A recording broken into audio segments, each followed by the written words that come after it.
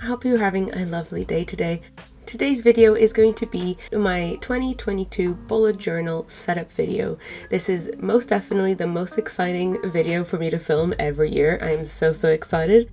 So as I said in last week's video, the bullet journal I'm going to be using for next year is this really gorgeous gold A5 Time for Tea dot grid notebook with 192 pages. For the past few years I've been using the 160 pages notebooks from Archer and Olive, but this year I really wanted to try one of their 192 pages since you guys know I usually run out of space. It is absolutely gorgeous, as are all the Archer and Olive notebooks. This one in particular came with this really helpful sort of measuring guide for people who aren't very into using grid spacing guides. So before we get into actually starting the bullet journal, let's hear a quick word from today's sponsors, Ana Luisa. Today's video is brought to you by Ana Luisa. They have supported the channel numerous times before, and I'm so happy that they're back again to sponsor another video. Ana Luisa is a sustainable, high quality and affordable jewelry brand. They create gorgeous pieces at fair prices starting at $39 with exceptional quality and a wonderful sustainability mission. Ana Luisa offsets 100% of their carbon emissions, starting with the sourcing of their raw materials all the way through to the disposal of their pieces. They ensure the highest production standards while eliminating excessive waste by releasing pieces in limited batches. This time around, I wanted to show you guys this gorgeous layered temple green necklace that immediately caught my eye when browsing their website, as well as these very typical pipa style earrings. They're so me. These Oshi star hoop earrings and these Anna Lee gold dagger earrings. These are so cute. I'm especially in love with the cute dagger one. Look how adorable it looks. Finally, I got this absolutely gorgeous travel jewelry case in this beautiful velvety green, and it is honestly so beautiful, and I can't wait to actually put all of my Ana Luisa jewelry inside my Ana Luisa jewelry case. It is so compact and beautiful, but it has just enough little compartments for anything you may need for going abroad. The quality of these pieces are, as always, noticeable, as they're all crafted with care and made to be long lasting. They also have a 365-day warranty. If you'd like to get your own gorgeous pieces from Ana Luisa, they are currently running the biggest sale of the year, 10% off and last chance items with up to 60% off. So make sure to check out the link in the description and on screen right now. I cannot recommend Ana Luisa enough, and I'm sure you guys will find some pieces to obsess over on their website like I did. Thank you again to Ana Luisa for supporting the channel and sponsoring yet another video. So starting off, obviously the first thing I have to do is write my name in the first page, where they have a little template that says this book belongs to, etc. And this is always the most fun, exciting part because it just feels so nice to start fresh, start a new notebook, and it's just so exciting. If you guys watched last year's bullet journal setup, aka this year's bullet journal setup, I should say, for 2021, you'll remember that I used very monochromatic tones, very black and white and grey, for pretty much all of my setup spreads, and as much as I loved them, I thought I would do something a bit more colorful for this year, just to kind of keep things a little bit different and just keeping me on my toes, I guess. I'm still going to do some spreads that are very, black and white, and using a lot of sparkles. As you guys know, I love using sparkles and drawing sparkles everywhere. So I'm definitely going to be using a lot of those elements in a lot of the spreads today. First off, we can't go without doing a keys page and doing a little key log. And this is basically where I will write down which symbol means what in my bullet journal. And even though I know off by heart what all of them mean, it's just nice to have a little key. It just makes things feel a little bit more professional, and I don't know, if someone else needs to see my bullet journal for some reason, they'll understand what the keys mean, I guess. But yeah, I'm just very used to doing, keys and index pages and stuff like that from school, so I guess it's just a habit that I gained from that. Yeah, I just decorated the rest of the page with these kind of sparkly lines going everywhere. They kind of just remind me a lot of the fairy dust trails from Peter Pan and Tinkerbell. I don't know, I just really enjoy. I've been doing these a lot, both in my drawings and in my bullet journal spreads recently, so.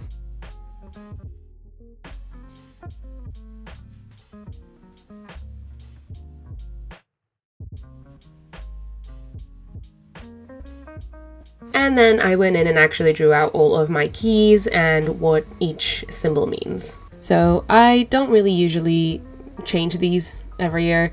They're kind of the same every time. So I have my task symbol, my task completed one, events, a task that's been moved, a travel symbol, a priority symbol, and a birthday symbol. Yeah, I'll normally just use these on a regular basis, and if I do ever use something new, I'll just add it to the key list over there.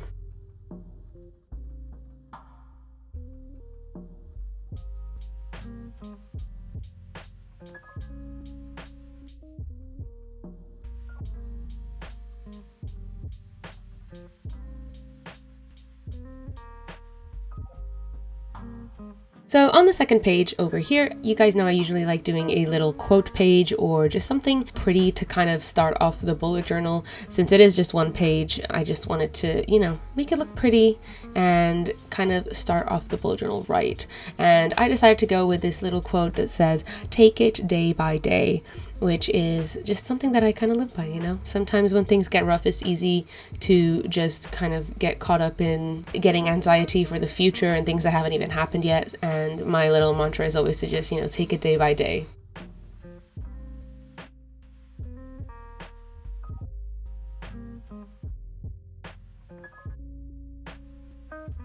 So yeah, I just went with this little quote, take it day by day. I just think it's going to be a nice little reminder every time I open up my bullet journal for this year, since I've got a lot of projects that I'm working on this year, and I hopefully I won't get too overwhelmed. And I then also decided to decorate this page with a kind of a running theme that I've chosen to use for this year's bullet journal, which is these kind of random squiggly lines. I've been doing these sort of patterns in my drawings a lot recently, and I thought I'd, you know, migrate this into my actual bullet journal as well.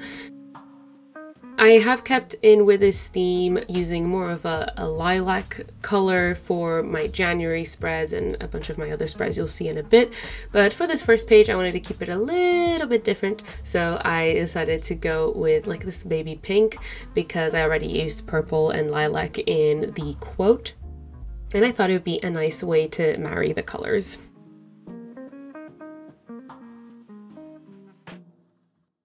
So yeah, as you can see here, I'm just using my Tombow dual brush pen in baby pink, and I just filled in all of these little squigglies, and yeah. If you guys are interested in knowing what materials I used in today's video, all the links will be down there in the description box so you can see all the stuff that I used. And with that quote page finished, I decided to go in and do my grid spacing guide page. I did this for the first time last year, and it was honestly so incredibly helpful. I first learned about it on Amanda Rach Lee's channel. It's a very helpful little page to have in the beginning of your bullet journal. Although Art and Olive did put in a little grid spacing guide page in their notebooks, if you are not using an Art and Olive notebook, then this might come in handy. It's basically just a little guide on how you can divide up pages in your notebook into different segments, you know, like thirds, quarters, and where the middle of each page is, so that you can just cut back and reference it anytime you may need it. I used this page a lot last year, so I obviously had to put it in again. And I did a reference for thirds, quarters, and then bigger thirds and bigger quarters, depending on if I want there to be a border around my page or not. And I also include the number of squares that it takes to make up any of these spaces. And then I just wrote down there the title of this page with my Art and Olive Acrylograph pens. I used some of my lilac and purple colors to do most of these titles and pages, and yeah, I think they all just kind of went really well together.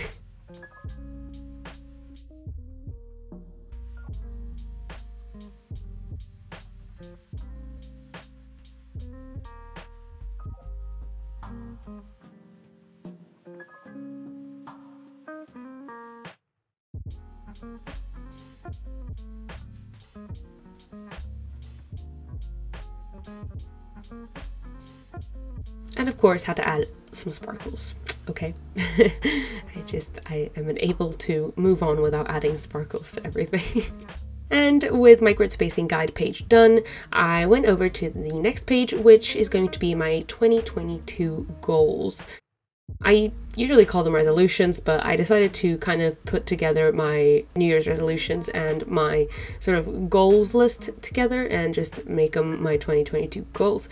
And I have some of this craft paper from an Archer and Olive Inserts notebook, and I'm gonna just put a little scrap of that paper over at the top there to make a little background for my title. Then I drew out this little rectangle, which is where I'm going to be writing in my goals for this year, and of course just wrote the title up there at the top. And then I decorated the background of the page with some of those lilac little squiggles and swirlies that I was talking about earlier. I will have to figure out a better name for them. Little waves? Squiggly waves?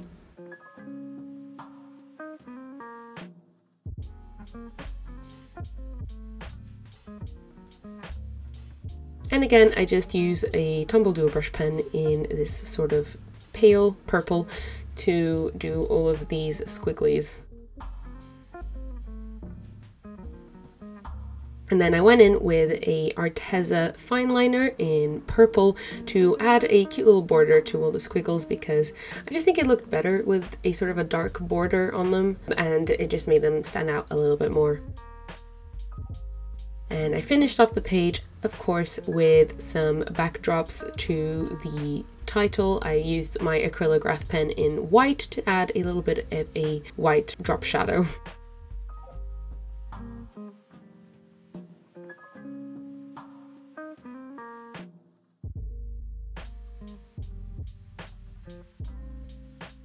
And finally, I topped off the page with just some more sparkles here and there, just to fill in the gaps.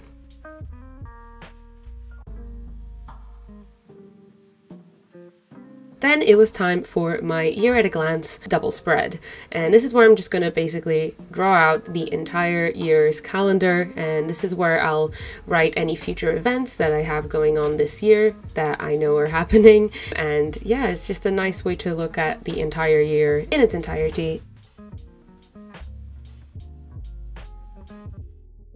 I did a double spread, so I did 6 months per page so that I could fit all 12 months in a double spread. And last year I did a sort of like a little rainbow theme for this double spread, and I decided to keep that color scheme for this year as well, just because I thought it looked really, really adorable with all the months having a different sort of color to them. And then I use that month's color to highlight any events or holidays or anything, and I think it was just a really nice way of color coding this gigantic spread.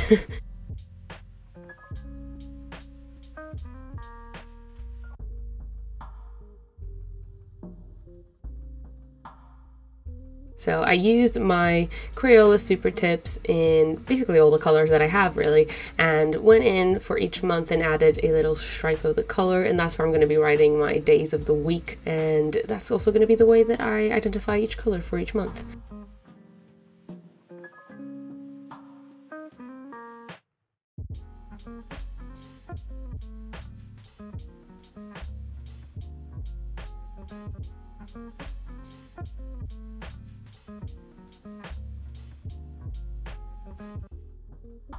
I think the rainbow theme also just really complements the more colorful vibe that I'm going for this year, so I just think it all looks very, very pretty.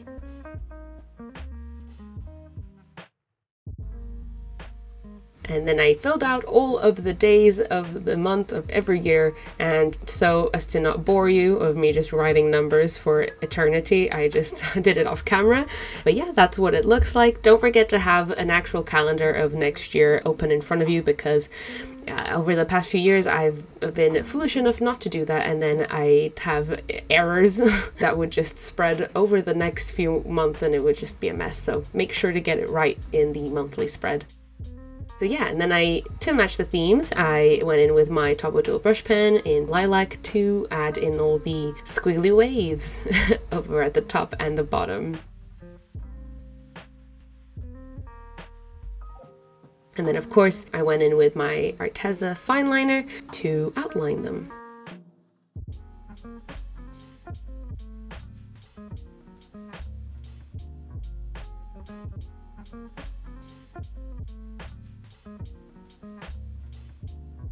And once that was done, I was obviously going to add more sparkles and I used the same Arteza pen that I used for the outlines and did some cute little sparkles here and there in places where I knew it wasn't going to take up too much space for me writing down my events and stuff. And it was then time to go into my things to check out this year. Again, I did a double spread for this because I wanted to separate it into categories as I usually do. So I've got movies, books, podcasts, shows, and music to check out. Here I'm just using my zebra Mildliner in this sort of lilac-y color to draw out the background for my titles. And then I go in with my Arteza Acrylograph to do a little outline. I kind of wanted to draw them out like these little buttons that look quite cute.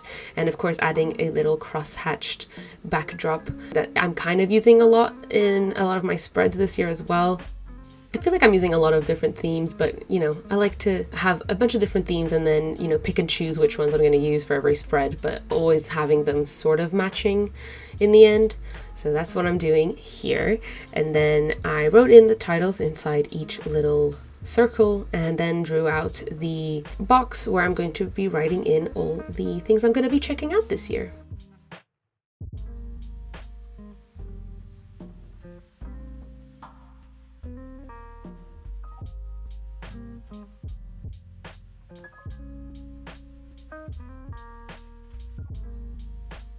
And for these boxes, I'm just using this really deep purple Arteza Acrylograph pen.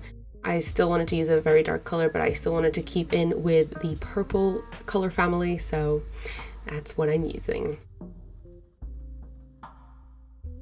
Of course, I couldn't finish off this spread without adding a little bit of sparkles here and there. I know it looks quite empty at the moment because I haven't filled any of these boxes in, but trust me, it'll look really, really lovely and well used once I fill in all of the stuff that I'm going to check out this year. So yeah, next double spread is my YouTube planner, and again this one's going to look a little bit empty by the time that I finish it because I obviously don't want to spoil any of the stuff that I'm going to be doing this year.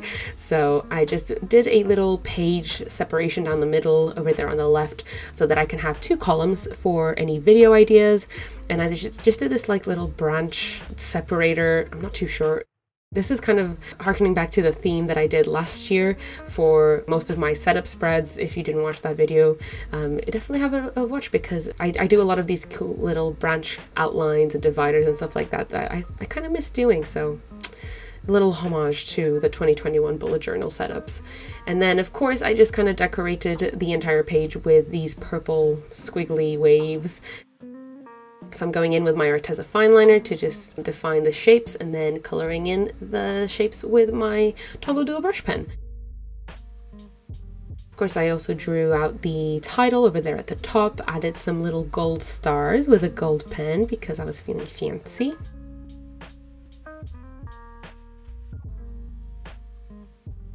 And then I've got these two boxes over here on the right hand side. One is for voiceovers and one is for series that I have currently running on the channel.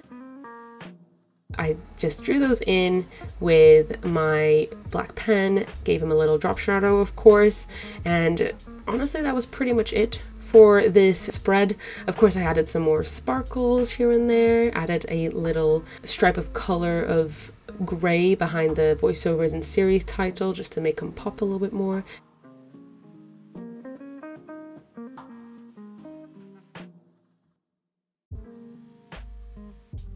But yeah, once I was done adding sparkles everywhere, that was it for this spread. And then for the next double spread, I'm actually adding in a new planning spread this year, which is my shop planner. For the past year or two, I've just been kind of adding in extra pages between months whenever I need an extra, you know, double spread or something to plan out my shop stuff, but I wanted to keep everything concise in the same place this year, so I'm allocating a double spread right at the beginning of my bullet journal where I can plan for future projects, future launches, future products that I want to make for my shop, and just have them all in the same spot, you know? So I just did basically the same theme and layout that I did for my YouTube planner, so it'll kind of marries really nicely with each other. So yeah, I drew out the title, drew out all these squiggly waves to kind of create this border around the page, and then of course added sparkles everywhere to, you know, really make it look finished. Again, it's going to look pretty empty at the moment because there's nothing in it yet, but lots of space to plan lots of things, and that's what I love to see.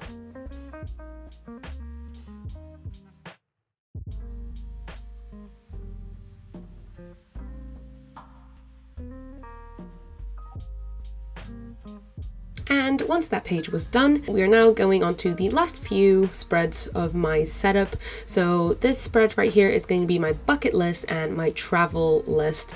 Since we can now travel again this year, hopefully, fingers crossed, knock on wood, I decided to bring back the travel list spread, or half spread I guess, so that I can kind of make a list of all the places I'd like to go traveling to this year. Again, hopefully, fingers crossed, tap on wood. And hopefully I'll get to go travel to some of them this year. I've also added a little bucket list at the top of the page. I realized that I've never really included my bucket list in any of my past bullet journals, but I thought I'd include it in this one. Why not? I went back and used the little design of the sparkles trails that I did for the first keys page and just kind of brought that back in here. On the right hand side here, we've got my monthly gratitude log. I did this for the first time last year and it was a really cute idea, and it was definitely quite helpful for me in the long run. So I decided to include that one again this year. And I'm going to marry the two pages using the little sparkles trails. So they're gonna kind of make both pages seem like one, I guess. But yeah, I went back and finished the titles on my bucket list and my travel list using my Acrylograph pens. And again, these are going to be quite empty until I fill them in later on. But yeah, so far they will look a little bit empty.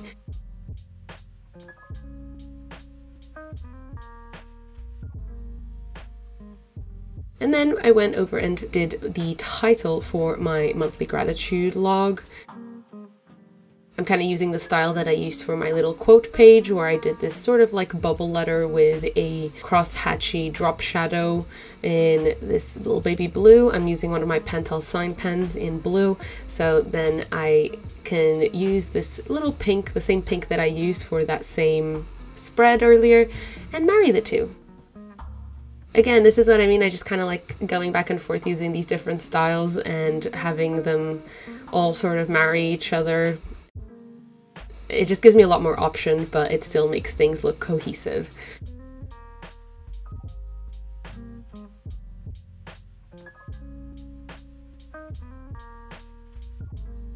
So then after adding tons of sparkles to this page, I just filled in that left-hand column on my monthly gratitude log and added in every single month. And yeah, that was pretty much it for these two pages. I can't wait to fill these out during the course of this year.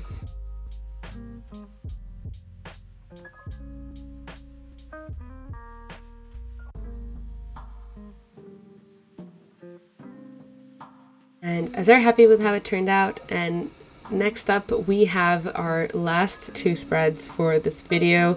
We've got my bills and subscriptions page and my first page of my January setup, which this year I'm unfortunately not going to be showing in this video because this video is already like 30 minutes long, so I'll have to do my January setup separately.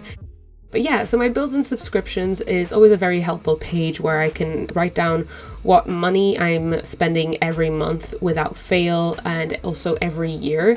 This just makes it easy to have a set number that I have for my bills every month that is going to go out regardless, and this way it just makes my monthly expenses spreads and trackers just a lot easier to maintain. So I went in for that craft paper from earlier and cut out these two little flag tabs with little pointy corners, and I taped those onto my spread over there, and so that's going to be my monthly and my yearly boxes.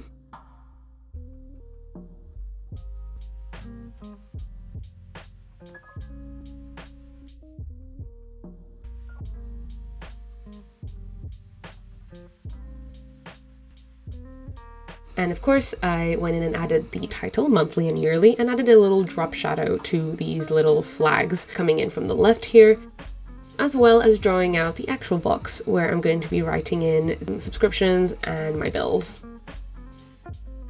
And as you can probably tell already from the sketch, I'm going to be doing some little sparkle trails. I'm going to be calling them sparkle trails. I don't know if that makes any sense to anyone, but yeah, the little sparkles that are going to be going, woo, swirling around the page. Again, it's quite a simple sort of spread and layout, but I like these pages to be very functional and just, you know, have more space to feel functional than going over the top with design and then not having enough space to actually use them to their full capacity. So I like to keep them quite simple and spacious for, you know, the whole year, since these are like a whole year kind of spreads.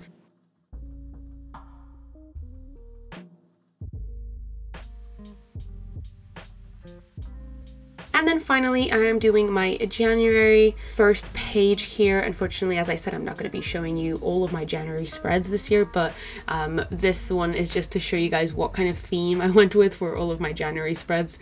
And of course, it is the lilac purple squiggles that I'm going to be pretty much using a lot this year, if I'm honest, because they're very easy to make and they very easily create a full page pattern. So yeah, I'm very obsessed with doing these at the moment, if you can't tell. So I just did a little mini calendar over here of the month of January underneath my title, and I'm using a mixture of my Crayola Supertips, my Arteza Fineliners, and my Tombow dual brush pens to create this entire page, all in varying shades of purple and lilac, of course, to kind of create a pretty little color story.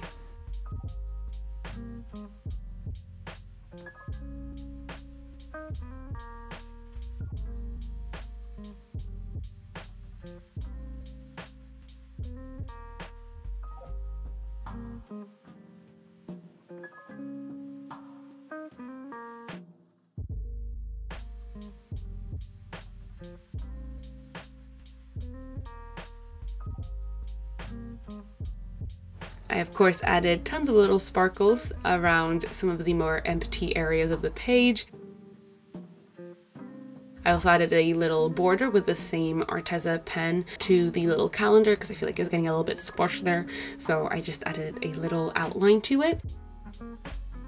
That's pretty much it for my January title page, and I honestly just kind of used this pattern and these sort of design elements in the rest of my spread when I did them off camera. But yeah, I'll show you guys the rest of my January spreads on my Instagram if you'd like to go see them. They'll probably be on there on a little reel. And now I'm just going to give you guys a little flip through of all the pages we did today. I'm really happy with how all these spreads came out. I think they're a lot more colorful and a lot more, you know, happy. As much as I did love the monochromatic color tone last year, I feel like I still managed to do a bit of a monochromatic look this year, but with more color. So not just black and white. And I'm very glad with how I managed to like keep it nice and simple, but still nice and pretty and cute. But yeah, I'm very happy with my new bullet journal. I'm so super excited for this year and just having so much space in this new notebook with 192 pages. So I don't have to be worrying about running out of space this year and keeping my spreads short and sweet.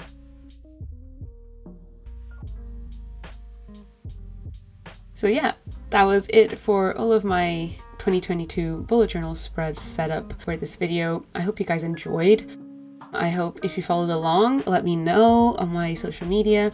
Thank you to Ana Luisa for sponsoring today's video. Do not forget to check out the link downstairs in the description.